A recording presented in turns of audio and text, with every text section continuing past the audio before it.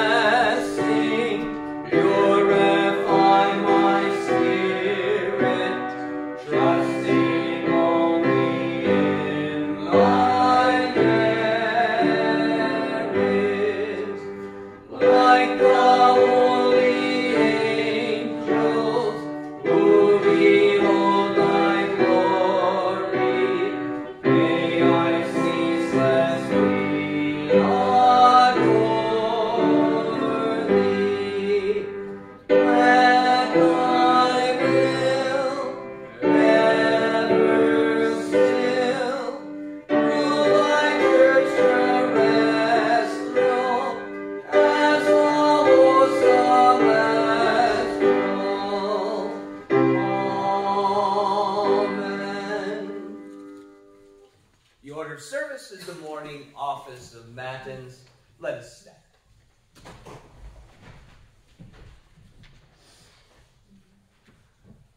O Lord, open my lips, and my mouth shall show forth thy praise. Make haste, O God, to deliver me. Make haste to help me, O Lord. Glory be to the Father, and to the Son, and to the Holy Ghost.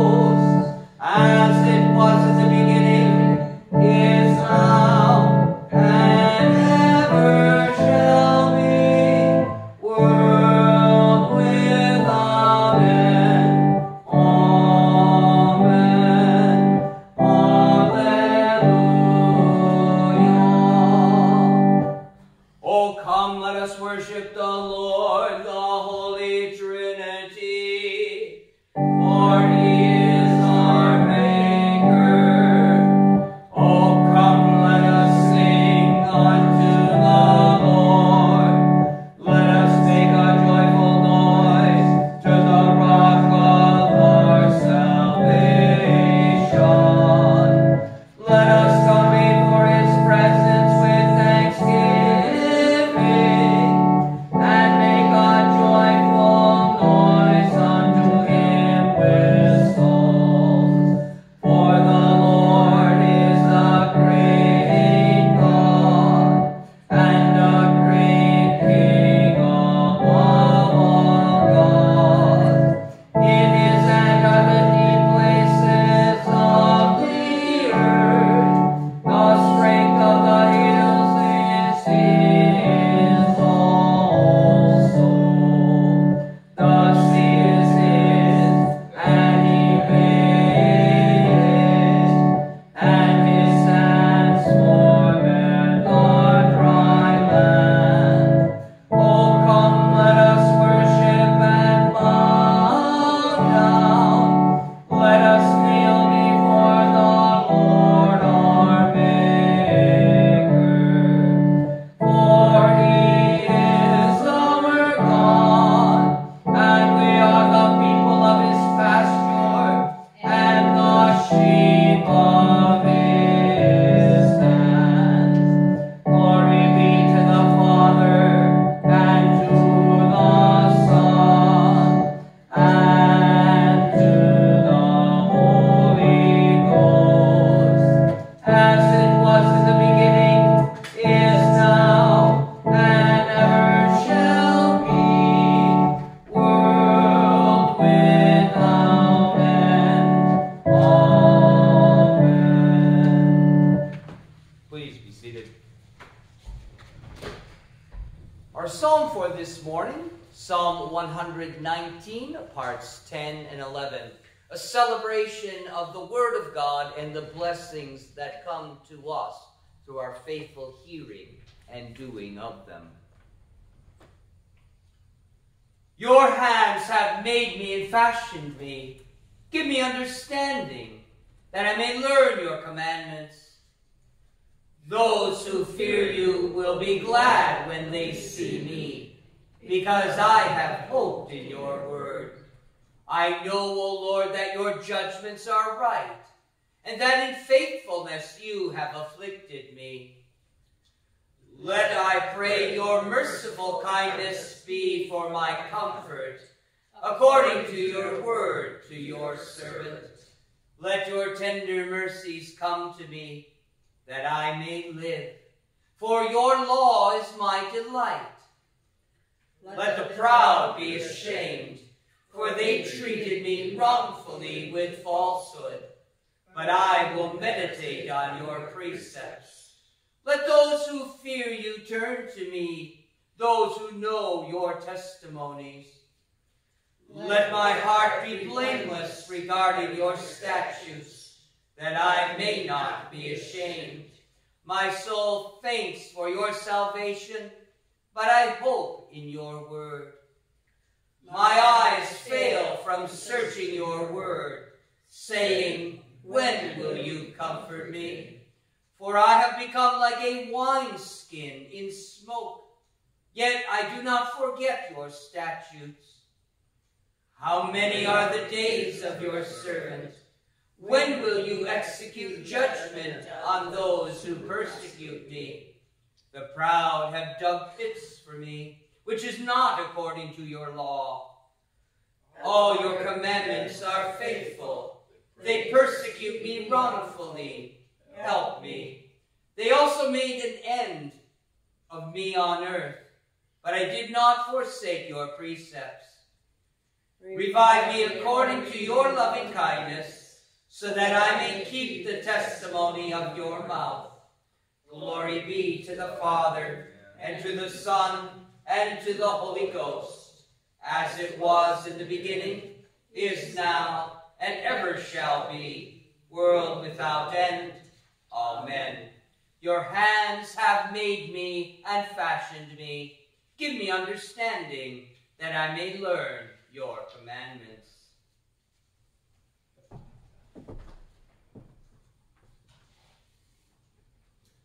The first reading for this morning continues our hearing of the great stories of the Bible, beginning with the book of Genesis.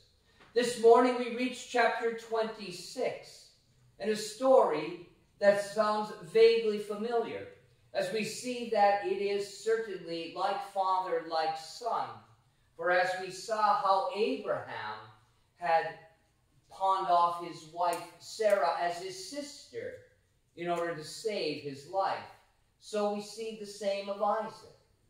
But we also see here how God continues to bless the faithful Isaac with forgiveness and life, and the pledge that his family tree will be the one that bears the very Savior of the world, the Christ.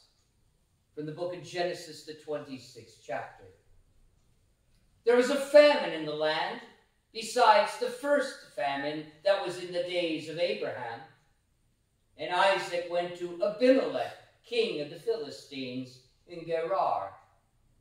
Then the Lord appeared to him and said, "Do not go down to Egypt. Live in the land of which I shall tell you. Dwell in this land, and I will be with you and bless you. For to you and your descendants I give all these lands, and I will perform the oath which I swore to Abraham your father.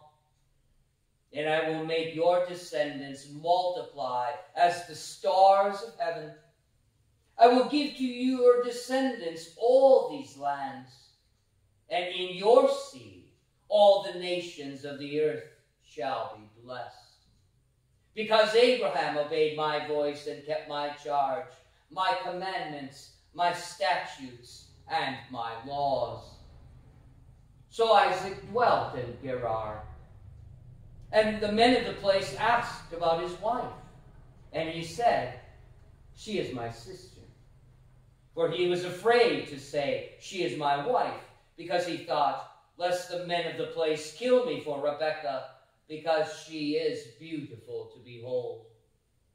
Now it came to pass, when he had been there a long time, that Abimelech, king of the Philistines, looked through a window and saw. And there was Isaac, showing endearment to Rebekah, his wife. Then Abimelech called Isaac and said, "Quite obviously she is your wife. So how could you say, 'She is my sister'?" Isaac said to him, "Because I said, lest I die on account of her." And Abimelech said, "What is this you have done to us? One of the people might soon have lain with your wife, and you would have brought guilt on us." So Abimelech charged all his people, saying, "He who touches this man or his wife shall surely be put to death." Then Isaac sowed in that land, and reaped in the same year 100-fold. And the Lord blessed him. The man began to prosper, and continued prospering until he became very prosperous, for he had possessions of flocks and possessions of herds, and a great number of servants. So the Philistines envied him. Now the Philistines had stopped up all the wells which his father's servants had dug in the days of Abraham his father, and they had filled them with earth. And Abimelech said to Isaac, "Go away from us, for you are much mightier than we."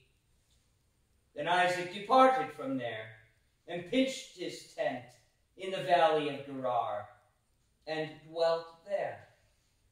And Isaac dug again the wells of water which they had dug in the days of Abraham his father, for the Philistines had stopped them up after the death of Abraham. He called them by the names which his father had called them. Also Isaac's servants dug in the valley, and found a well of running water there. But the herdsmen of Gerar quarreled with Isaac's herdsmen, saying, "The water is ours. So he called the name of the well Essek, because they quarreled with him. Then they dug another well, and they quarreled over that one also. So he called its name Sitnah. And he moved from there and dug another well, and they did not quarrel over it. So he called its name Rehoboth, because he said, "For now the Lord has made room for us, and we shall be fruitful in the land." But thou, O Lord, have mercy upon us. Thanks be to thee, O Lord. The second reading for this 10th Sunday after Holy Trinity is from St. Paul's first epistle to the Corinthians, where he speaks about the individual members of the temple of God, the body of Christ, God's own holy church, to have been given diverse gifts in accord with the will of the Holy Spirit. And to each of us, he has so blessed us that we might work together to serve one another, to serve our neighbors, and to serve our God as his holy temple. From the first epistle to the Corinthians, the 12th chapter. Now concerning spiritual gifts, brethren, I do not want you to be ignorant.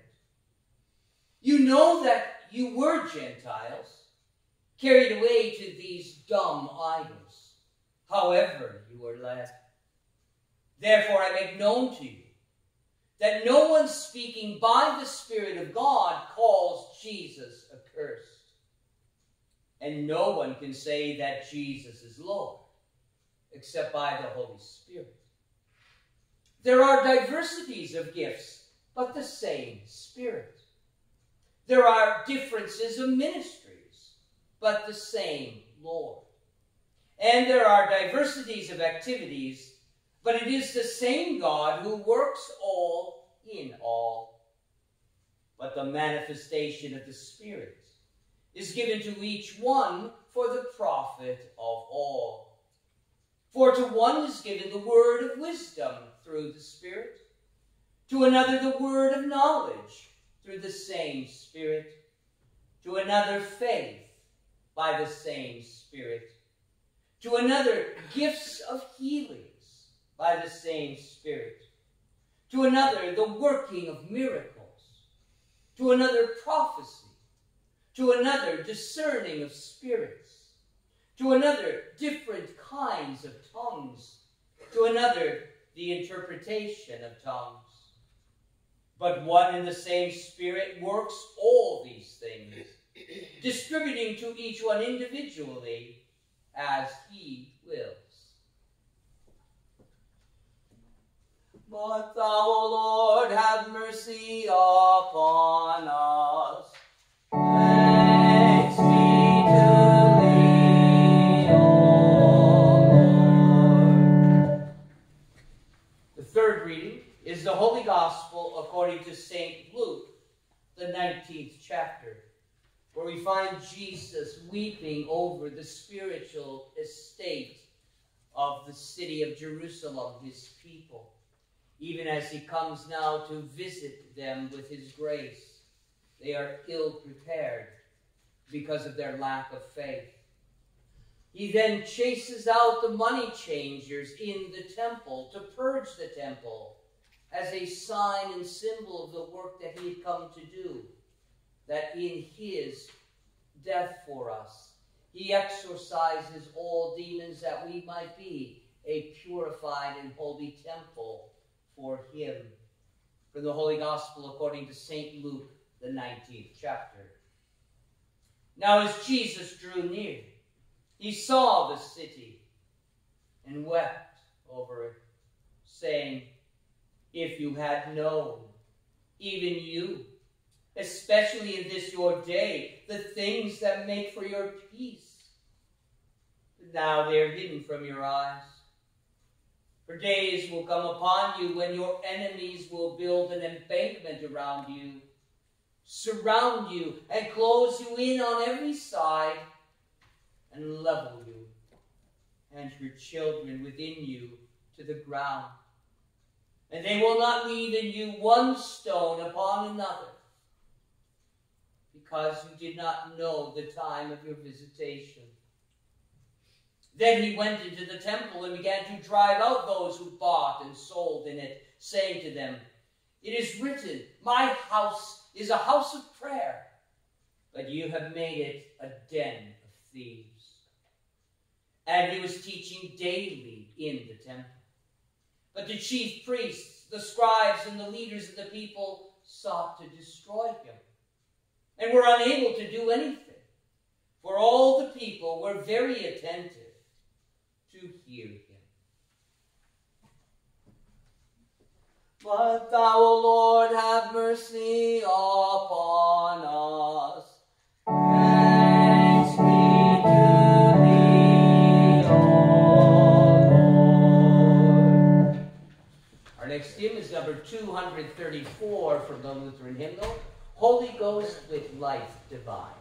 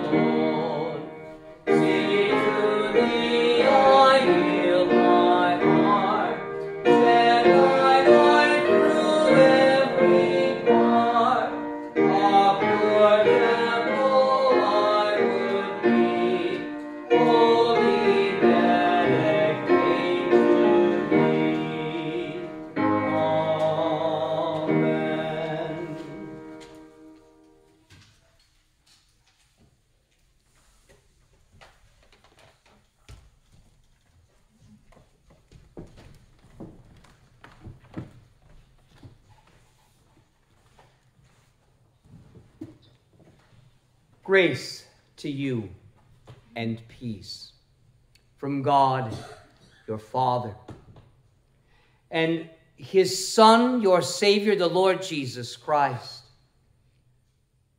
The Father and the Son who send the Holy Spirit to call and gather us in the body of Christ, that the Son might lead us to the Father and his love forever. Amen. Then the Lord appeared to Isaac and said, "Do not go down to Egypt. Live in the land of which I shall tell you. Dwell in this land, and I will be with you and bless you. God appoints the place where he wants Isaac to establish his dwelling. His dwelling and his dwelling. The term tabernacle, the first temple appointed to be constructed by the children of Israel as God himself establishes it, designs it, tells them what materials to use and how to place it together, even to the very dimensions of this portable dwelling place, is precisely that. The term tabernacle means to dwell. It's a place where God lives with his people, in the place where he himself establishes this dwelling for himself and for his people. The theme of this particular Sunday in the church year, the 10th Sunday after Holy Trinity, is all about the temple, particularly as we commemorate in this month of August the destruction of the temple in Jerusalem in the year 70 A.D. by the army of the Roman Empire. A temple that has not been rebuilt to this present day. And how Jesus had prophesied of its destruction because the people, his own people, did not believe. So God permitted the destruction of that temple and has caused the circumstances of human history to fall into place so that, indeed, not one of those ancient stones has been stacked upon another in that place. For God has a new temple in mind. Indeed, to focus on what that tent of animal skins, and even the later temple built in Jerusalem in the days of Solomon the king signified.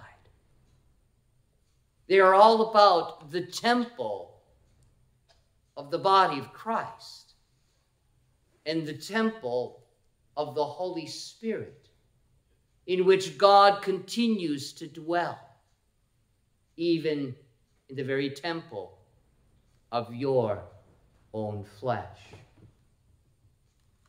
The temple, as it was appointed by God in the first tabernacle for the children of Israel during their time on the Exodus from Egypt to the promised land of Canaan.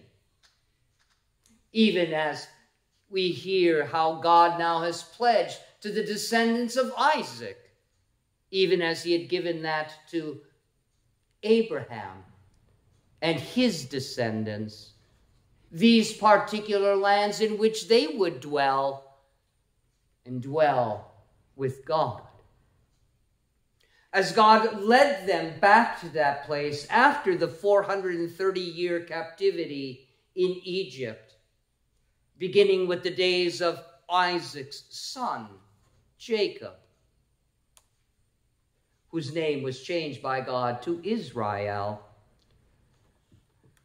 This tent must be portable as God would lead them from dwelling place to dwelling place for those 40 years in that wilderness.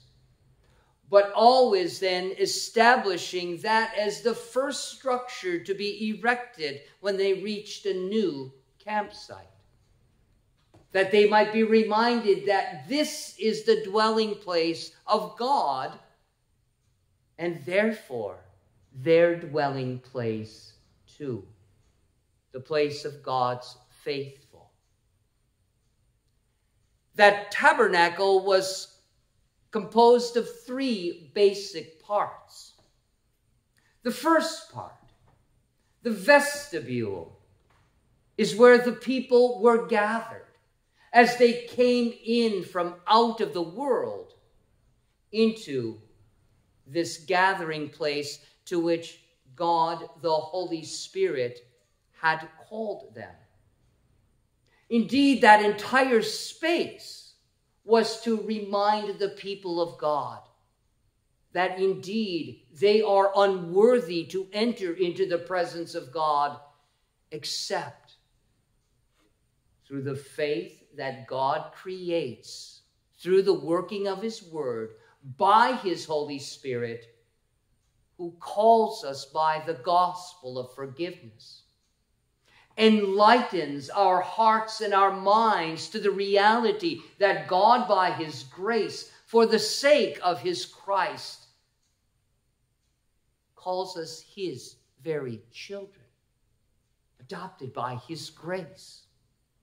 And we stand here in his presence solely on account of the work of the Holy Spirit through the word, that word attached to sacraments, the word proclaimed in the hearing of the people that invited them in to the very dwelling place of God.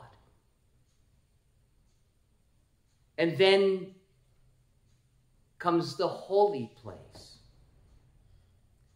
The holy place that is the symbol of Christ, the Son of God.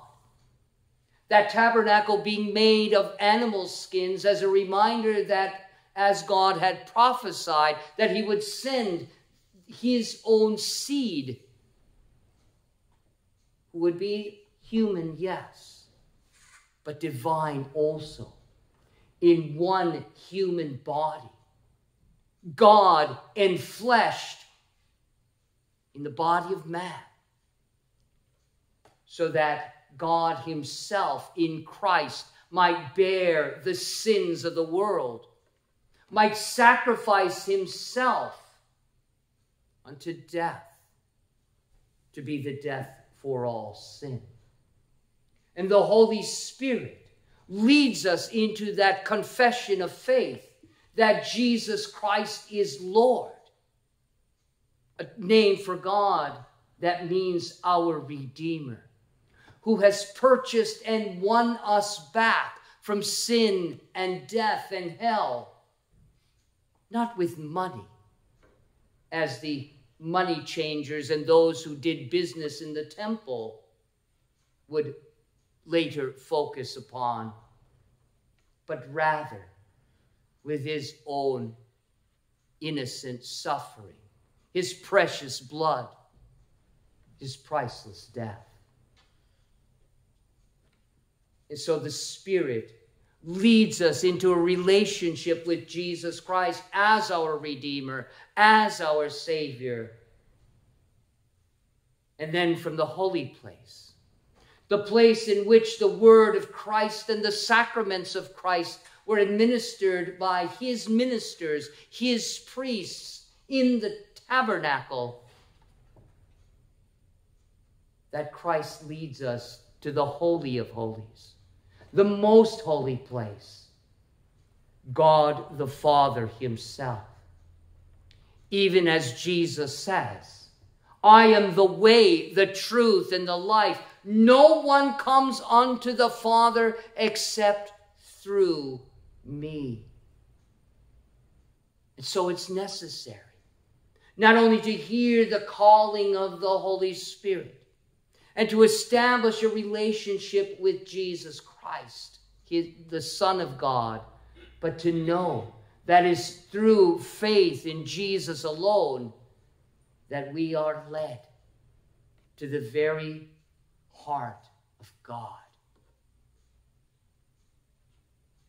But then, there we dwell with God our Father, with Jesus Christ, our brother, with the Spirit who continues to sanctify us by his grace through the ongoing power of the word and the sacraments that builds up and strengthens our faith, that leads us to stand in this faith in God and dwell with him.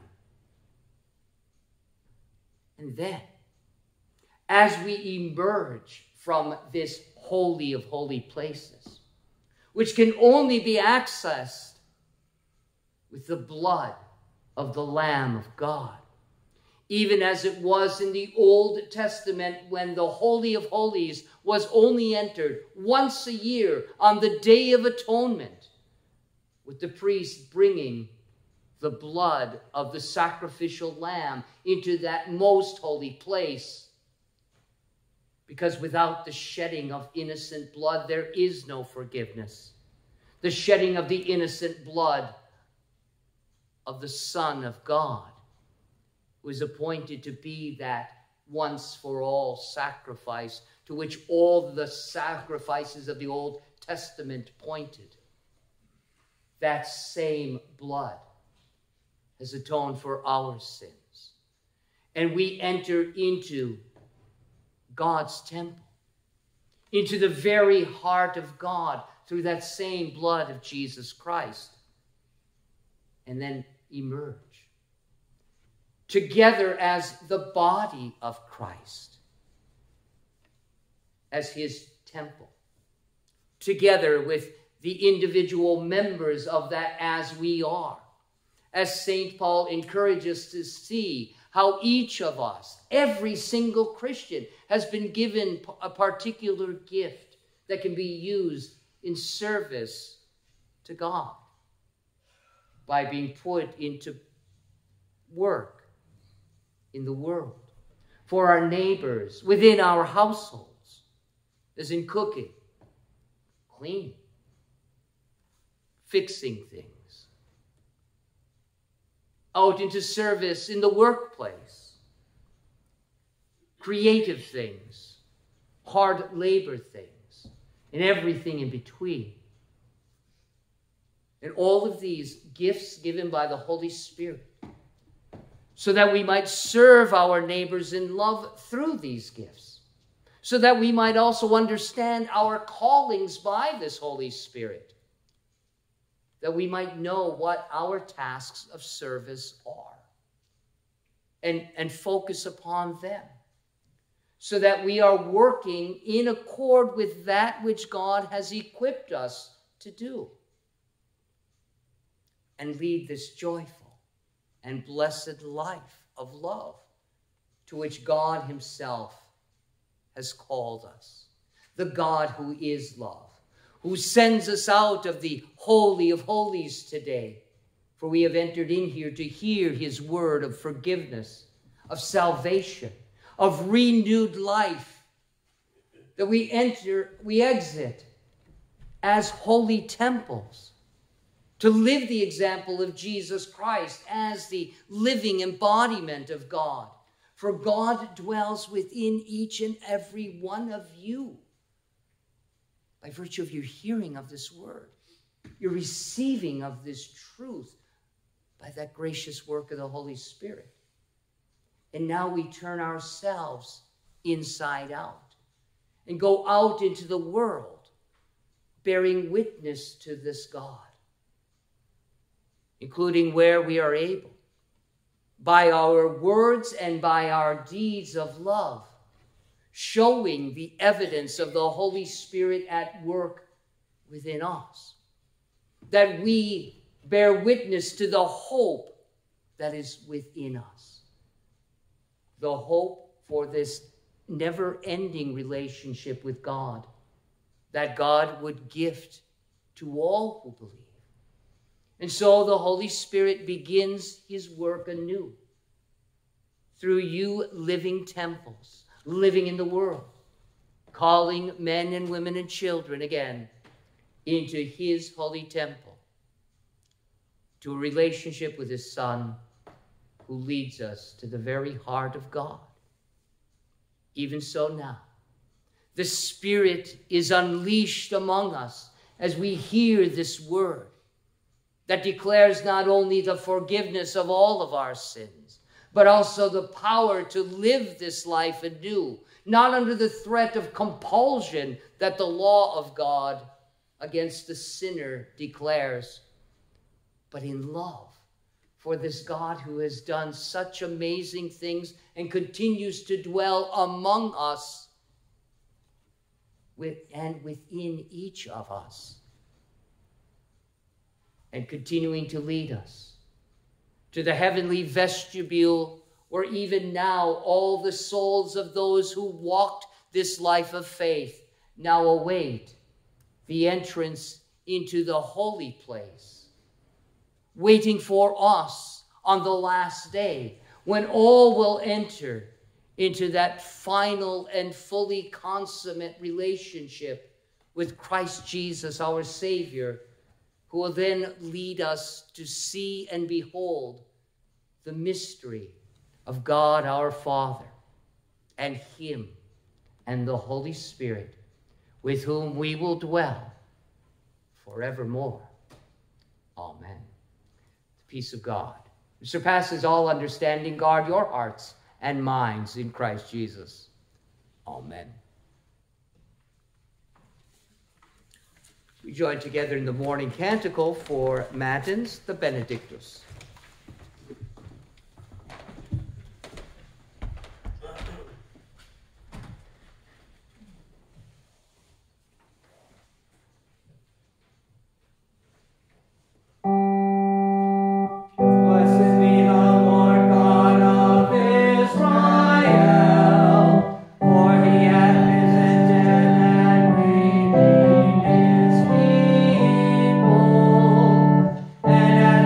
Some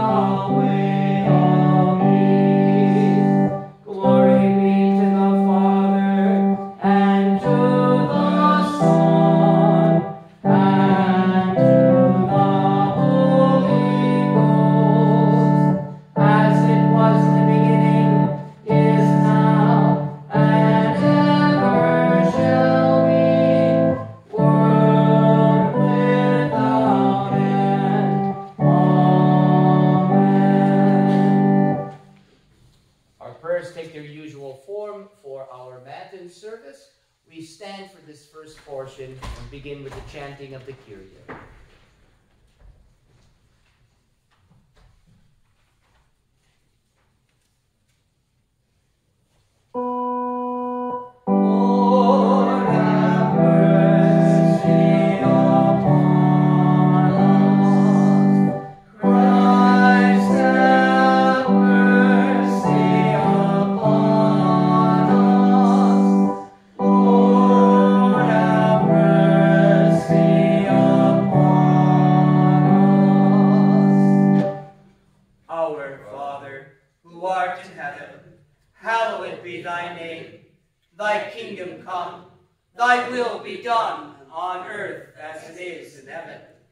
Give us this day our daily bread, and forgive us our trespasses, as we forgive those who trespass against us.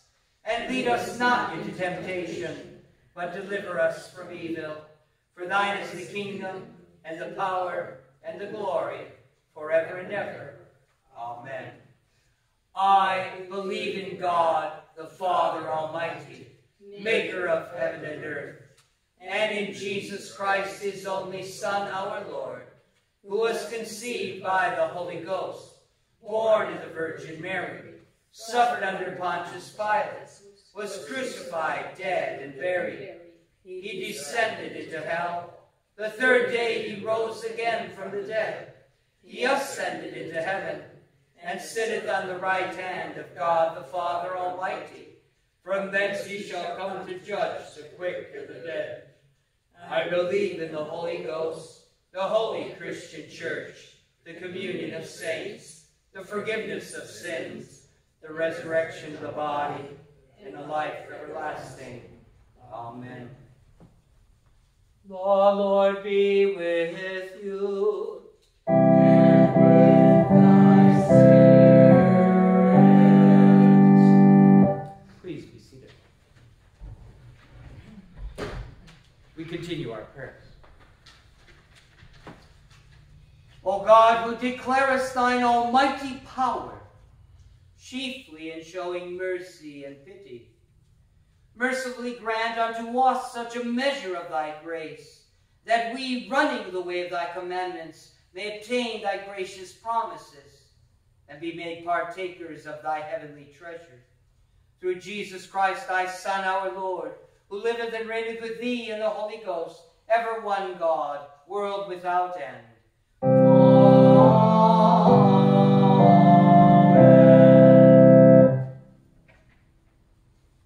Gracious God, Lord of your holy temple, you have established a dwelling place in the world through your holy temple, to which you invite by your grace people like us to gather. Sinners unworthy to be in your presence, that we might be forgiven of our sins by your word of the gospel. Purged, even as your Son, our Savior, Jesus Christ, made that holy temple in Jerusalem fit for his presence, so you do the same, so that he might dwell in our hearts through a holy baptism, the holy supper that keeps us in that state of grace, together with your holy word of absolution. And that your Holy Spirit continues to sanctify us and make us temples worthy of this name, this calling, and these tasks of service that you would have us do as your temples in the world. Continue to bless all of your churches and all of her members in every place with abiding faithfulness and love. We pray that you would continue your mighty ministration of dwelling with our own families, to provide your great and gracious blessings to all of those twigs on our own family trees, to provide for them in all of their needs, both the material and, we would pray, the spiritual blessings alike. We pray that you would continue your mighty work in the world as the Lord of all nations, to enter into all the nations and work your might in showing mercy upon us all, and in your pity put an end to our pettiness, our hatred, all violence, all war, and bring a harmony, a unity, and a peace throughout the world, especially as we approach 6 months of war in the Ukraine. We pray for a speedy and complete truce and end to the bloodshed and devastation there. Bless all the refugees, especially for Natalia and Emma, and see fit to open up the doors so that they might find new homelands where there is indeed peace and safety. Especially we would pray for Natalia and Emily that they might come to this land of peace. We ask that you would continue to comfort and console all those who grieve and mourn over the passing of loved ones with that peace that you alone can give through your word and your spirit. We ask that you would continue to work mightily your healing touch upon us all, so that we might be strengthened day by day, that you would work through the medications and the care that we take of our own bodies to continue to make us as healthy as possible, to continue to meet the challenges of each day. And for those in more acute need of your blessing, we pray on this day, especially for Kevin, for Karen, for Kathy, for Darlene, for our sister in Christ, Carol Koval from Ironwood, undergoing surgery tomorrow to remove a cancerous tumor. We also pray for those battling cancers, particularly Dan and Judy.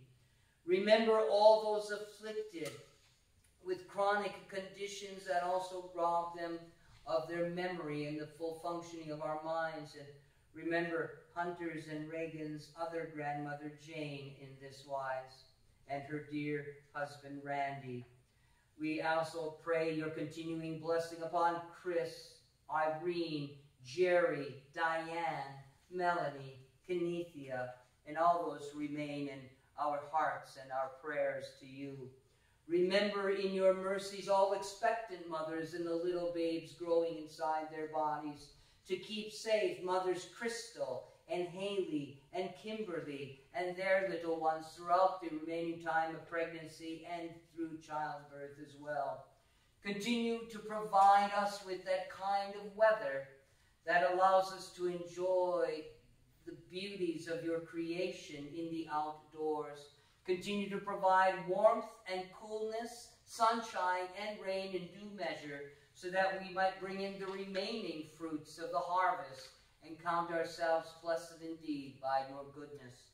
Go with us wherever our life journeys might take us, whether near or far this week, and keep us safe every step of the way, and make all of our business productive and our homecomings very joyful indeed. For these and all other things you see that we need, we pray, trusting in your providential care, through Jesus Christ, our Savior. Amen.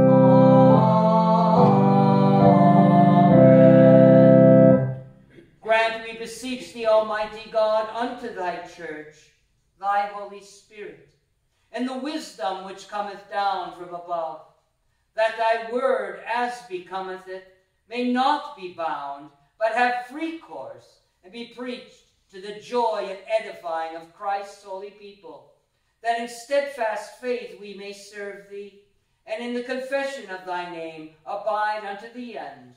Through Jesus Christ our Lord, who liveth and reigneth with thee and the Holy Ghost, ever one God, world without end. Amen.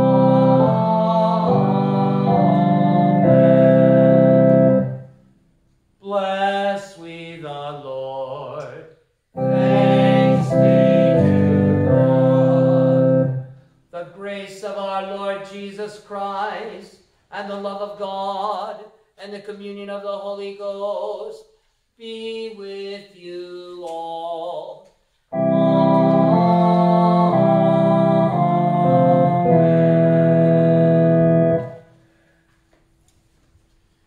our closing hymn, number 466 in the Lutheran hymnal, Christ, thou art the sure foundation.